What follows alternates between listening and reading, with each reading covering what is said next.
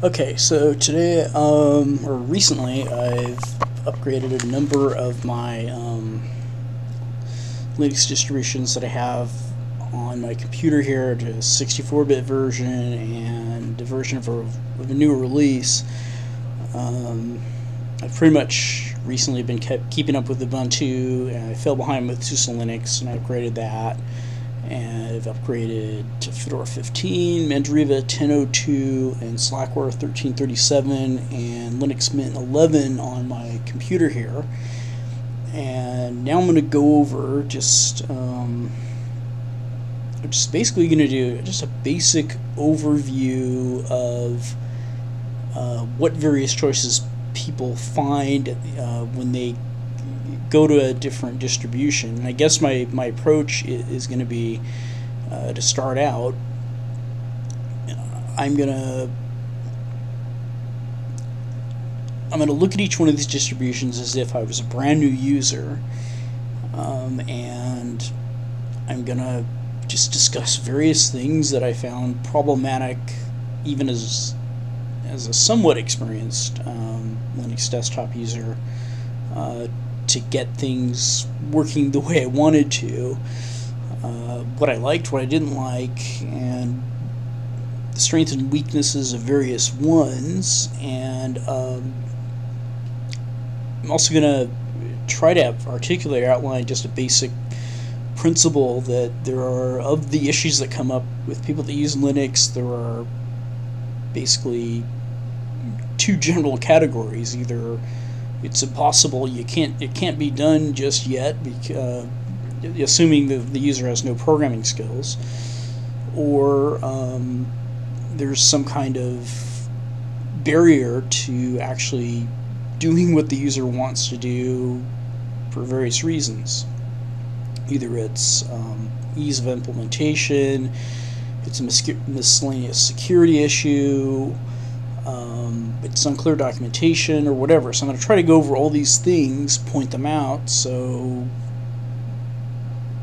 we won't do them again. So I'm trying to help out, even with all my rants up there, or my videos about Linux sucks or whatever. I'm trying to point out what goes wrong, so we could fix it, at least from the perspective of someone that isn't really a programmer, but really wants to use Linux on his desktop. And I have a number of test platforms here, and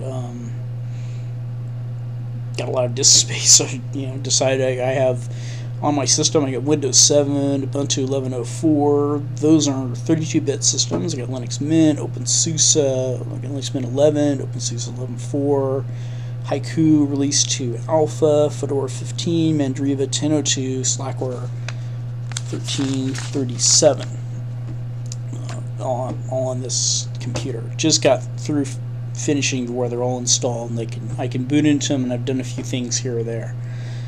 And I'm also just going to gloss over some things some difficulties that I had, just because I had older versions of these installations in my computer at one point, which is either reflects the fact that the version of, say, Ubuntu I had installed was more up to date than the package I'm gonna get into, and therefore it was out of sync, and where it used to be usable, it isn't usable anymore, or anyway. So I'm gonna get into all these different complications.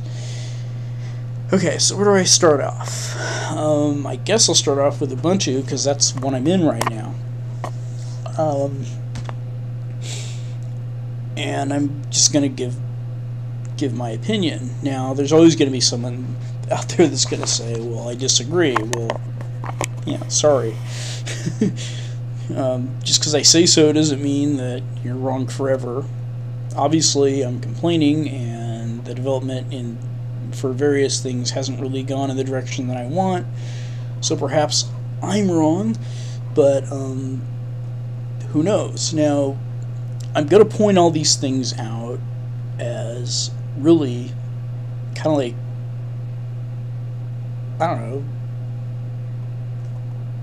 just the way a critic would, I guess, but with the hope of it actually getting better. Kind of like, just a very indirect way to kind of explain this. There are shows out there where people have, like, Top Chef. The chefs go out and they compete against each other to be better chefs. And they have critics come by and discuss what they liked and what they didn't like about the dish, and then people pack their knives and go home. Well, none of the distributions are going to pack their knives and go home. I don't want any of them to do that. But still, whatever, the chefs may have walked away with being a little bit better of a chef because they learned by their mistakes, etc. Now, obviously, this is a free product, and I'm just talking from the viewpoint of just a user who has an opportunity to use Linux, and can they or can they not actually use it on their day-to-day things. And in fact, that's my primary approach. It doesn't matter what any other operating system does. It really matters what the operating system itself, as it arrives to the user, that's what matters. So if in the condition that it arrives, it doesn't allow the user to do what they want to do, even in small ways or in larger ways, then those are things that theoretically ought to be changed for usability. It could be drop dead ugly, but have all the functionality that you need, at least makes the barrier. Now,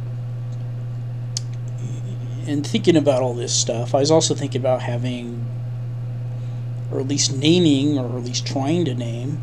Certainly it isn't carved in stone, but I think it should be discussed or put out there, at least to start, and then it can be amended.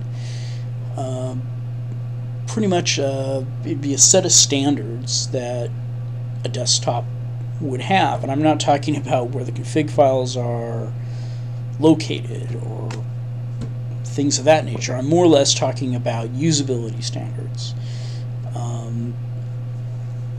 And I guess I could just start reading off some of the ideas that I jotted down, just give you an idea as to what I mean by that. So it's just a list that the distribution says we've done all these things, so the user knows, or at least knows that the person that made the distribution has asserted they have done all these things, and therefore they know they're going to get a certain level of usability out of the system as a result. Okay, so,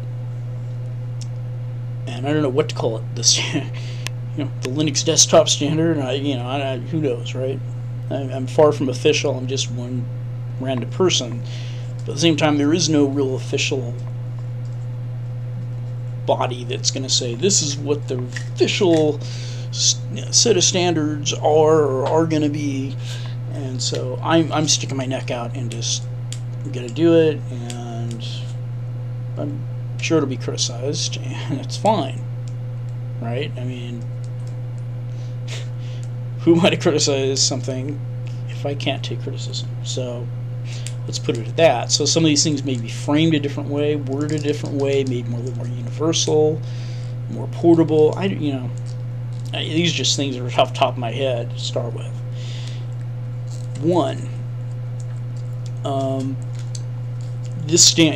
if the distribution were to assert that it was up to this standard, it would be able to say that it can guarantee that certain packages come installed with it. So you know that when you install it, if they say conforms to the blah blah blah standard, whatever it is I'm making up right now, just pulling out of my ass, the Linux desktop conforms to the Linux desktop standard. Let's just say, for example, it will have in it an installation of Firefox, or it will have in it an installation of Bash, or Bash is probably too specific, but evolution, or and then we get into the place where we're picking and choosing, which is the right, or which is the flagship application. But Firefox, pretty much everybody's going to agree that's a flagship Linux browser. Now the other ones, not necessarily. It could be more generic, and I'm thinking that would probably be a better way to go. So the distro guarantees it has an email program that can send emails, receive emails, and conform to a POP3 standard, an IMAP standard. It could all be laid out that way, right? And then it could guarantee that it has a camera program, for example, GUVC viewer that I'm using now, that will capture the video and it will be in sync under certain parameters and spell that out. That it has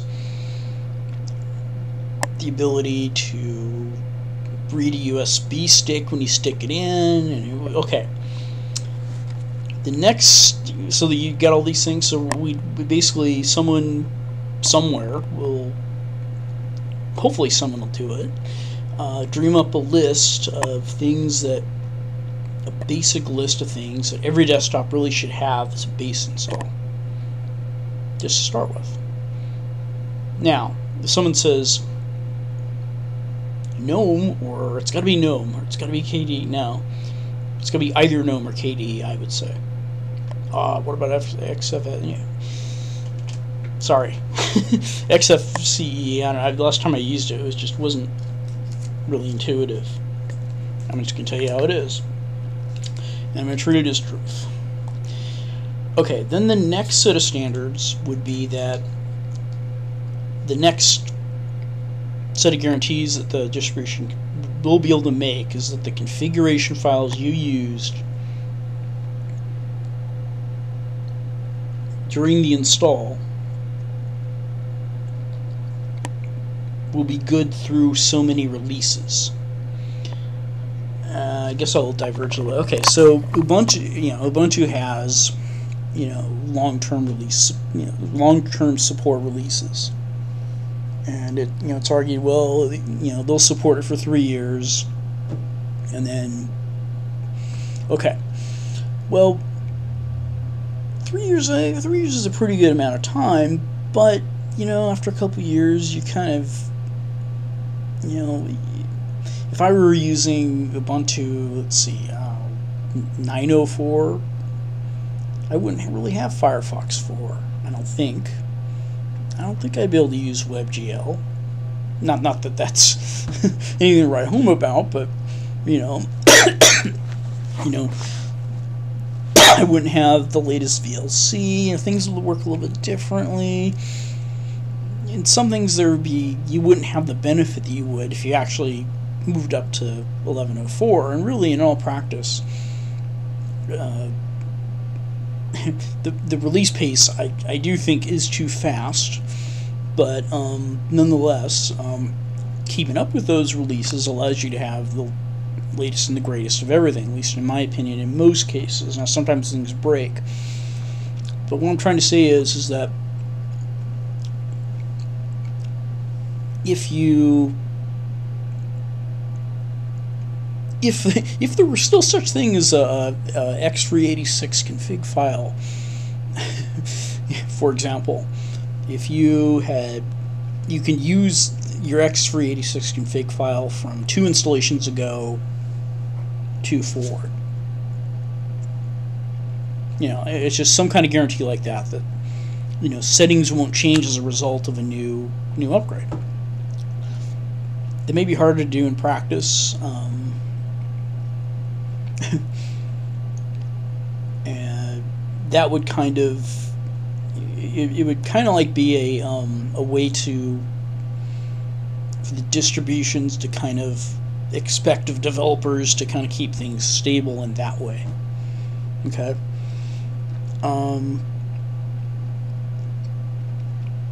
Then there's another set of standards that I'm going to end up going into in this whole presentation as I discuss these various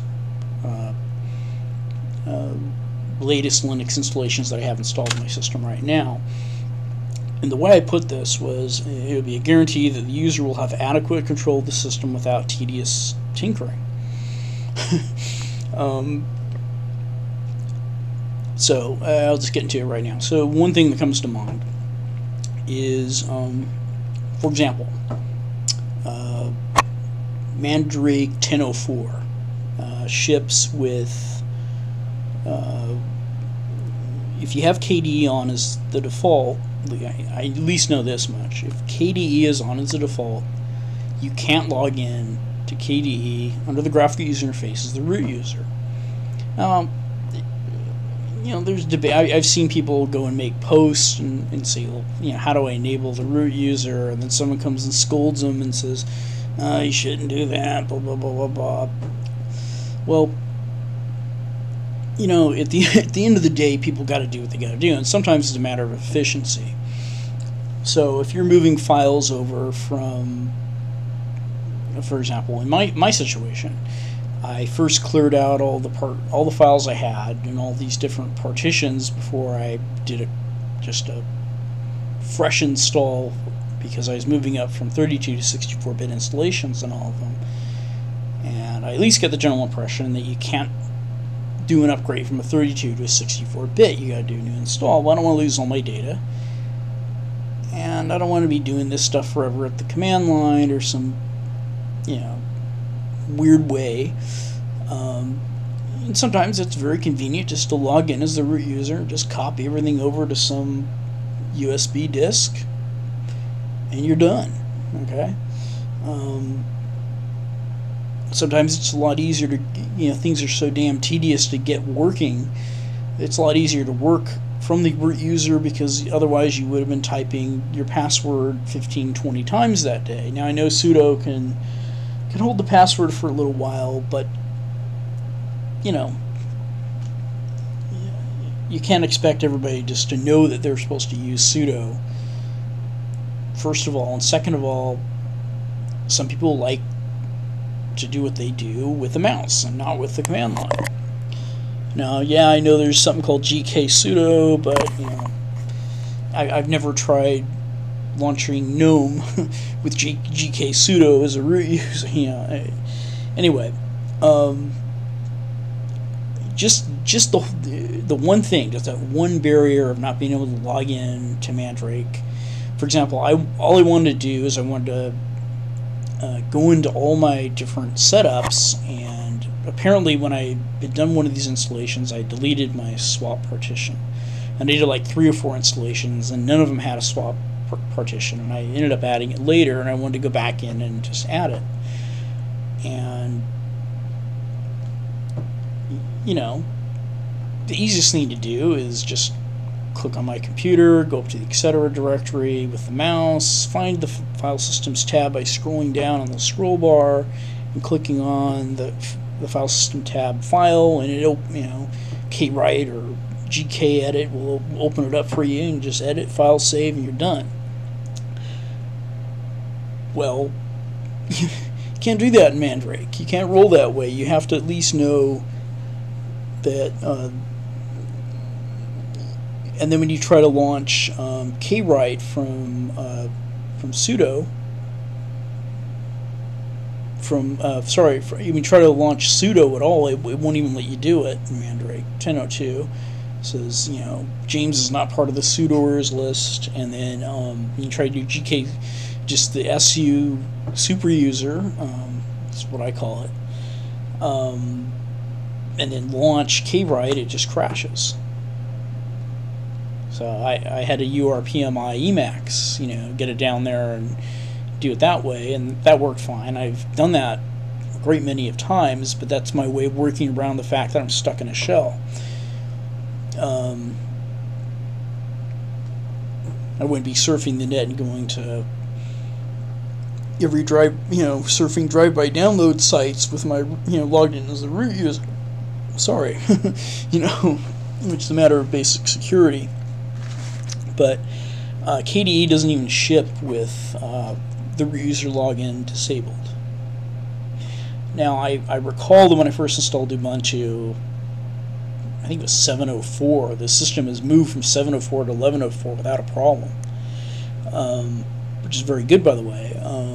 I remember I had to give myself the capability to use SU and then log in as root at the shell, and also give myself the capability of logging in as root graphically, enabling root logins graphically in Ubuntu. I remember that. I don't know if it's doing it in 11.04, but nonetheless, that's one prime example of a barrier. Another barrier that had historically taken place, but I haven't seen lately, was just the simple ability to administrate cups from the browser.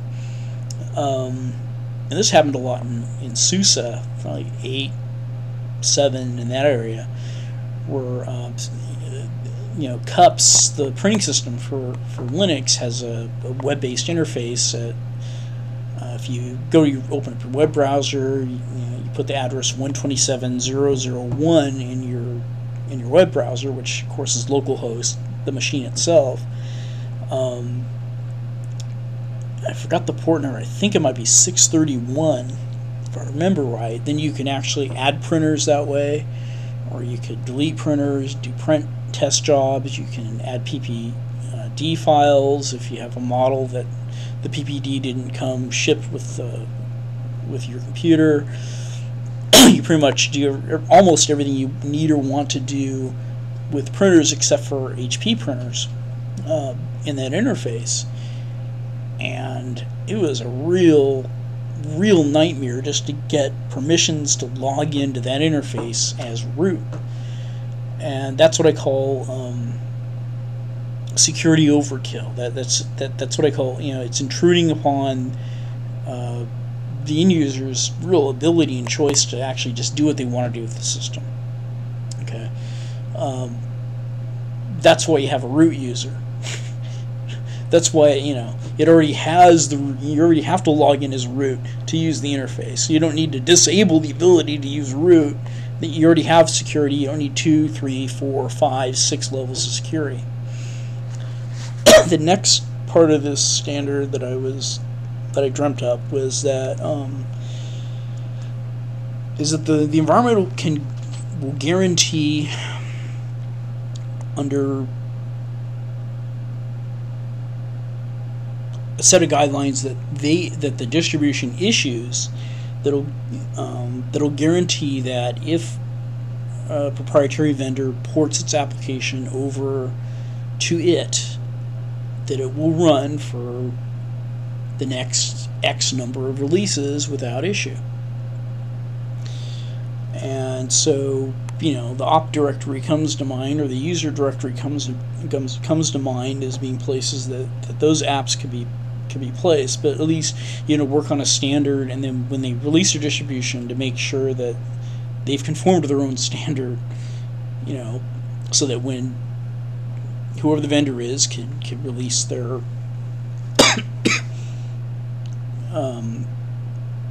apps and know that their porting efforts would have been worthwhile, and they don't need to change their porting efforts every year or 2 years to keep their app running in Linux, and that way they could actually expand upon the features of their Linux version or release it. That stability is very important, and because the only thing that's really within the realm of the impossible is our proprietary apps that don't run in Wine. If the proprietary app doesn't run in Wine, it's impossible to do that kind of work in Linux. Everything else I see is possible in Linux. The camera I'm using right now, I didn't look on a hardware compatibility list. I didn't look for to see whether there was a camera program out there. I just trusted that there would. There's enough saturation in support in Linux land for drivers that it's actually safe to do that now. And even in apps, it's close, but we're there.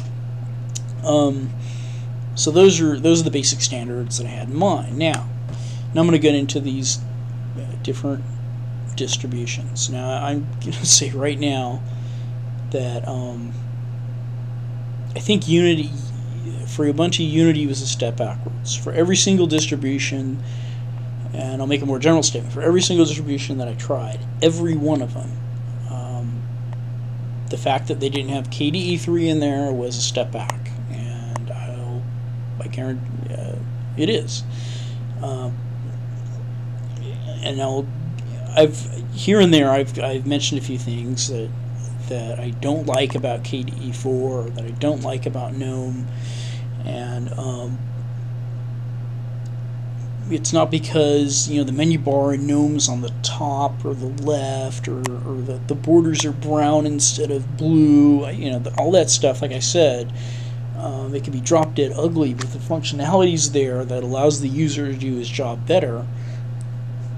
I'm all for it. And so, sure, let's say now, for example, I've backed up a number of files from other partitions, and sometimes I've done it as root, and sometimes I've had files that were saved in the root directory that I backed up, and now they're still owned by the root user, but they're on a mass storage device over here. This little iOmega, if I'm ever gonna pick up. There it is. They're on that, but user 0 is root in all these systems.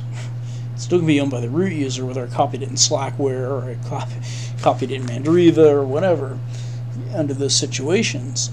And yet, sure, I could do the change CHOWN recursive and give myself ownership on that drive from the command line. It is a universal way to do it, but no one's really going to just know that. They're going to have to search for that answer on Google, and it may take them a good 20 minutes to figure out what it is, and they may even come across false positive results. There are a lot of false positive results, and maybe not for that command itself, but for other things. Old solutions that don't work anymore because things changed. It gets to a point where unless you can just do it in an intuitive way, then it's a step back for the user. And this is what I'm talking about with XFCE. So when you go to XFCE, if you don't know that you got to click the mouse to get menu selection items to come up, you're just going to wonder, what do I do with this? I'm in some kind of window and I can't get out. That happened to me once. I panicked, about 5 years ago, and finally, I clicked left and right on the mouse, and finally something kind of, there's something, and I figured out I had to right-click on the mouse to get, the thing to open up and, log me out, and then I could log into KDE. People aren't used to that kind of thing. If every computer out there, if everybody knew, and almost all the operating systems out there, if everybody knew that right-clicking on the mouse brings up a menu, and it was a universal, just everybody knows that kind of thing, okay, that's great, but it's not. And so it's counterintuitive.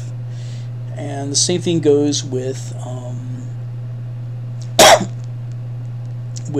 changing ownership. So, for example, if I want to change the ownership of the files on my iOmega there, the natural thing I would do is in Ubuntu is I go up here to Places, and then I go to Removable Media, and I click on my terabyte file system, and I'd see it, then I'd right click on one of these directories, and then I'd click on Properties, and then I'd look for permissions, and then I would change the user, and then I would want to apply the permissions to the enclosed files. Well, I found out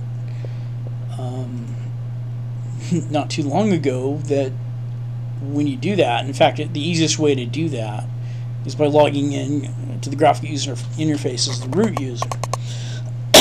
But I found out recently that even though you say apply to all the files inside, it doesn't apply. You actually have to dig in, and you have to select all the files within the folder, do it that way, and then go down another level. It just doesn't work in GNOME. That, even though it says it does, it actually doesn't work. Things like that kind of make the feel of using the operating system kludgy. It slows the user down.